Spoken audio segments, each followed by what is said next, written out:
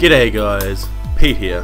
Not playing Minecraft for a change. In fact, you guys asked for it and here it is. I'm giving you guys a tutorial on how I go through the recording and editing process. Now, mainly because a lot of you guys asked me, can you look at my channel, Pete? Can you say this for me? Can you see what I'm doing? And 90% of the time, I give editing feedback. And I don't mind doing it. That's not the problem. The problem is that you guys probably don't know how to do the editing feedback I give. So here it is. This is my workflow on how I record and how I set up my programs. So quite simply, we'll start off with Dxtory. And here it is. Look at it. Isn't it beautiful? So I don't change anything in the first window. Now Dxtory isn't a free program. You have to pay for it, I'm pretty sure. It's not expensive and it's worth every penny. And I'm sure there's ways to get it for free. I'm not going to tell you how they are because you shouldn't do it. You should support these guys. But yeah, the first window, you don't need to change any settings. The second one, I don't change either. The next one, now this is the folder setting. So this is where you set your recording folder. Now I have a dedicated drive, my F drive, which is a 2TB Western Digital black hard drive. I believe they are the fastest ones you can get other than an SSD.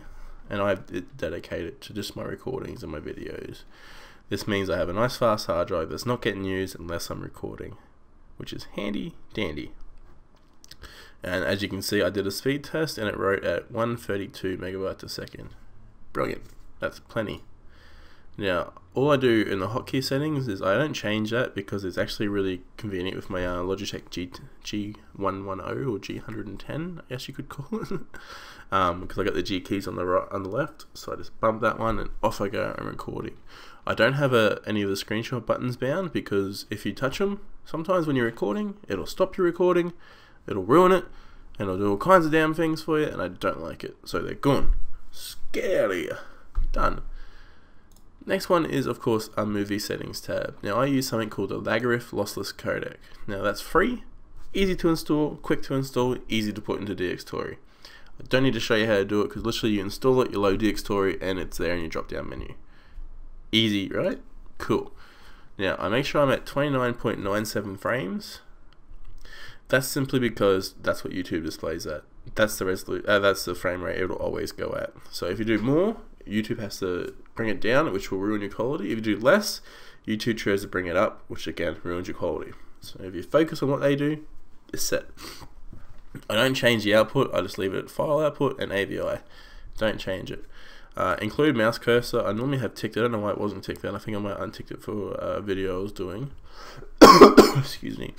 It just means you can see your mouse cursor when you're recording, which is handy.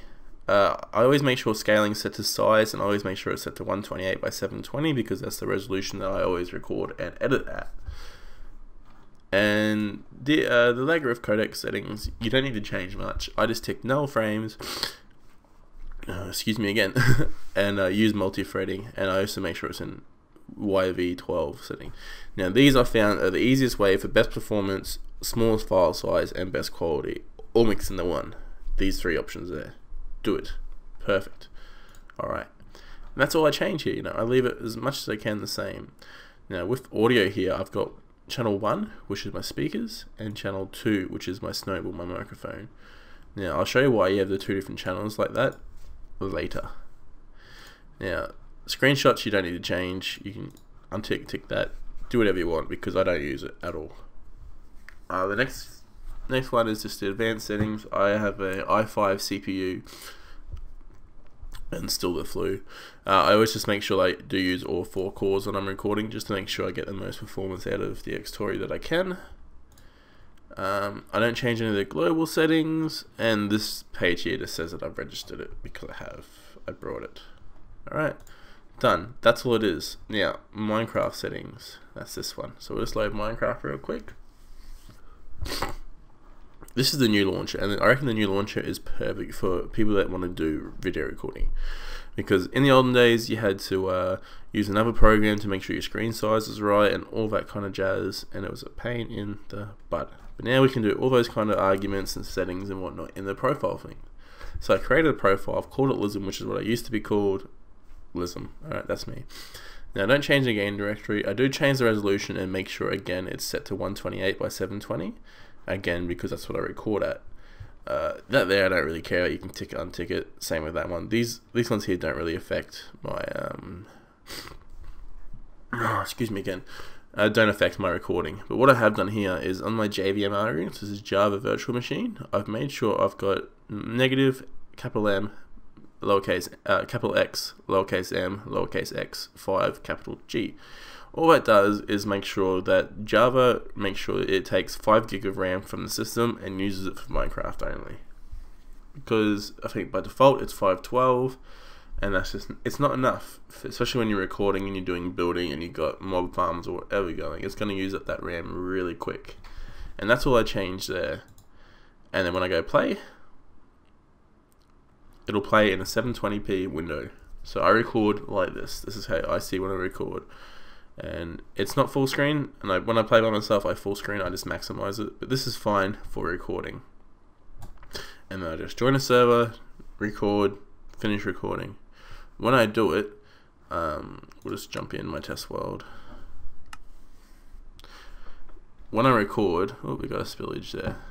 I press my record button, and then I'll wait for about a second or a few seconds with just no noise. Just let the background noise capture in your microphone. And then I record 3, 2, 1, and then I start. Now, the background noise at the start is so you can, I'll get out of Minecraft so it doesn't look laggy and crap to you. The background noise is so we can fix it in post editing, so we can single out and fix it, and that's what I'm going to show you how to do next. Oh, sorry. The rest of it, the 3, 2, 1 is so we have an easy point before we start our editing. So when we bring everything into Adobe Premiere, I can even show you that now. Come here, Adobe Premiere. So when we bring everything into Adobe Premiere, we have our video, our voice, and our speakers. All right, and then I have my music down here. Now my editing is really simple. So these by default they're not linked up. So as you can see they're not touching each other. Now what I do, I go like this, and I go link, and that links them together.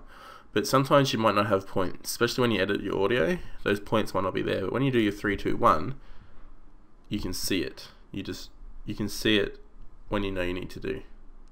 And that's where you cut behind that to get rid of all the background noise and all that kind of junk you don't want on there. You're preparing, you're moving your microphone, whatever you're doing before you get into your recording.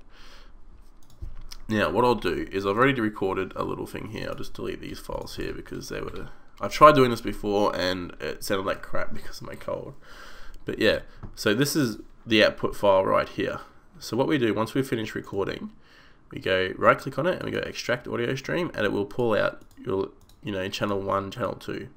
So that's speakers and that's microphone. So if we now drag this down to this program here, which is Audacity, which is absolutely free program, it is amazing. We want to make a copy so we don't edit our main audio, and here it is. This is what I did a test recording, and you can see here this is my empty space. So you highlight empty space. Once you got it into Audacity, you go effect, and then you go noise removal, and we want to get a noise profile. And what that does, it marks this area here as noise. That's good, right? That's perfect. Now if we listen to this, all you hear is my background noise.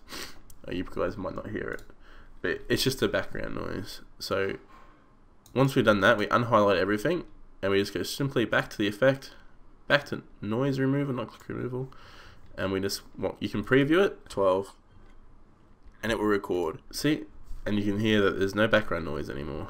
So we just go okay, and see, it removes all those extra peaks that we don't need, that are the background noise. Now when I recorded it, I left my laptop running. My laptop is loud, if you don't know. It is very loud. It is actually half the room away from me, and you can still hear it in my recordings. Oh, excuse me again. So I left it on for this, and I've cleared it, and all you do is go File, Export, and you want to just save it there. So save over your old one, because all it is, we've cleaned it up. And okay, that's done. You're done, guys. I've showed you how to do it. That's setting up Dxtory, that's setting up Minecraft, that's recording, and that's post editing your audio. All done in probably about a 10-minute video. Pretty good stuff, right? Now, if you have any trouble with any of these guys, don't forget to hit me up on Twitter or Facebook, all those things. Don't forget to like this video if you enjoyed it. Don't forget to subscribe if you haven't. And thanks, guys, and see ya.